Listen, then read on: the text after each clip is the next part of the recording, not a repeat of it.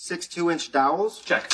1 package Phillips head screws. Check. You guys, seriously, I grew up on a farm, okay? I rebuilt a tractor engine when I was like 12.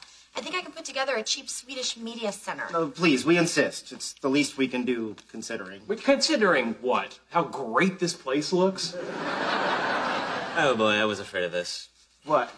These instructions are a pictographic representation of the least imaginative way to assemble these components. This right here is why Sweden has no space program. Well, it looked pretty good in the store. It is an inefficient design. For example, Penny has a flat-screen TV, which means all the space behind it is wasted. We could put our stereo back there. And control it how? Run an infrared repeater, photocell here, emitter here, easy peasy. Good point. How are you going to cool it? Hey, guys, I got this. Hang on, Penny. How about fans here and here? Also inefficient and might be loud. How about liquid cooled? Maybe a little aquarium pump here. Run some 1/4-inch PVC. Guys, this is actually really simple. Hold on, honey. Men at work. The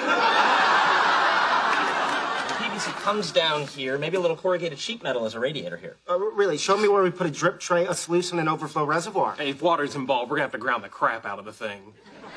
Guys, it's hot in here. I think I'll just take off all my clothes.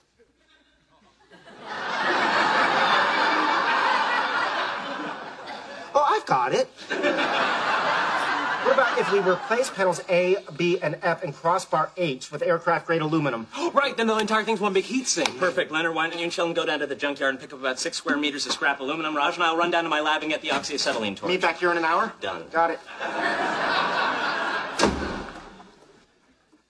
Okay, this place does look pretty good.